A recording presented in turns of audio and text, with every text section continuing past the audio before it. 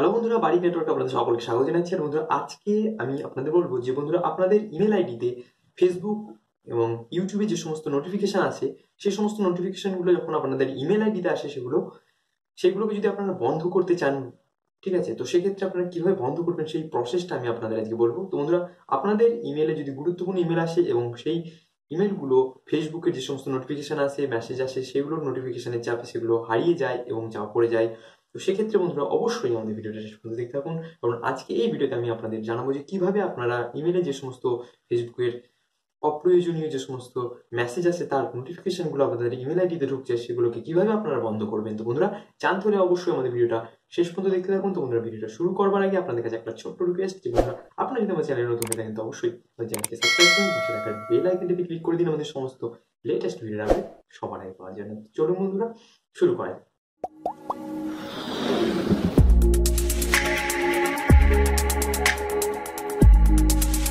তো বন্ধুরা, দেখুন, ভিডিওর প্রথমেই বলবো এই প্রসেসটা কিভাবে আপনারা বন্ধ করবেন।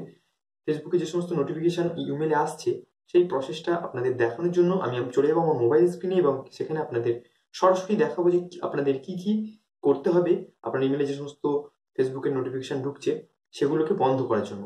আপনারা চাইলে বন্ধ করতে পারেন একেবারে, অথবা আপনারা চাইলে আপনাদের প্রয়োজন অনুযায়ী আপনাদের নিজের ইচ্ছা অনুযায়ী কাস্টমাইজও করতে পারেন। তো এই প্রসেসটা আমাদের দেখাবো। তো চলুন চলে যাই আমার মোবাইল স্ক্রিনে। তো বন্ধুরা, আমরা আমাদের মোবাইল স্ক্রিনে চলে এসেছি। তো এরপর বন্ধুরা আপনাদের কি করতে হবে না, এরপর বন্ধুরা আপনাদের ফেসবুকের অ্যাকাউন্টটাকে ওপেন করতে হবে। তো এখানে আমি আমার ফেসবুক অ্যাকাউন্টটা ওপেন করলাম। এরপর কী করবেন, দেখুন নিচের দিকে কর্নারে দেখুন 3টে ডট মতো রয়েছে, জাস্ট এখানে ক্লিক করবেন। তারপর আপনাদের সামনে এই ধরনের একটি ইন্টারফেস আসবে। এটাকে একটু স্ক্রল করে একটু নিচের দিকে যাবেন, সেখানে দেখবেন সেটিং অ্যান্ড প্রাইভেসি বলে একটি অপশন আছে, সেখানে ক্লিক করবেন। তারপর সেটিং অপশনে যাবেন। তো সেটিং অপশনে যাওয়ার পর বন্ধুরা আপনারা একটু স্ক্রল করবেন। স্ক্রল করার পর নিচের দিকে গিয়ে দেখবেন নোটিফিকেশান সেটিং বলে একটি অপশন থাকছে। তো এই অপশানে জাস্ট আপনারা ক্লিক করবেন। তারপর আপনার সামনে ম্যানেজ ইউর নোটিফিকেশানস বলে একটি অপশান আসবে। তো এখান থেকে বন্ধুরা আপনারা চাইলে আপনাদের যে সমস্ত নোটিফিকেশান ঢোকে ফেসবুকের, সেগুলোকে একটি নির্দিষ্ট টাইমের জন্য আপনারা অফ করতে পারবেন। দেখুন এখানে দেখা যাচ্ছে 15 মিনিটে, 1 ঘন্টা, 2 ঘন্টা, 4 ঘন্টা, 8 ঘন্টা। এখানে আপনারা চাইলে এই টাইমারগুলো সেট করতে পারেন।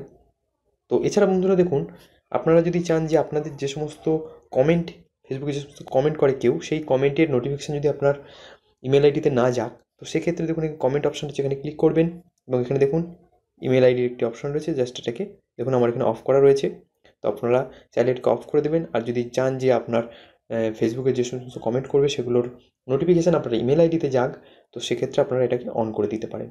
তো বন্ধুরা, এইভাবে দেখুন এখানে ট্যাগ, তারপরে ফ্রেন্ড রিকোয়েস্ট, ঠিক আছে, তারপরে পেজ ফলো, এই ধরনের বিভিন্ন ফেসবুকে যত ফিচার্স আছে সমস্ত কিছুর নোটিফিকেশান এখান থেকে আপনি অফ এবং অন করতে পারবেন এবং আপনার প্রয়োজন অনুযায়ী এগুলোকে কাস্টমাইজ করতে পারবেন।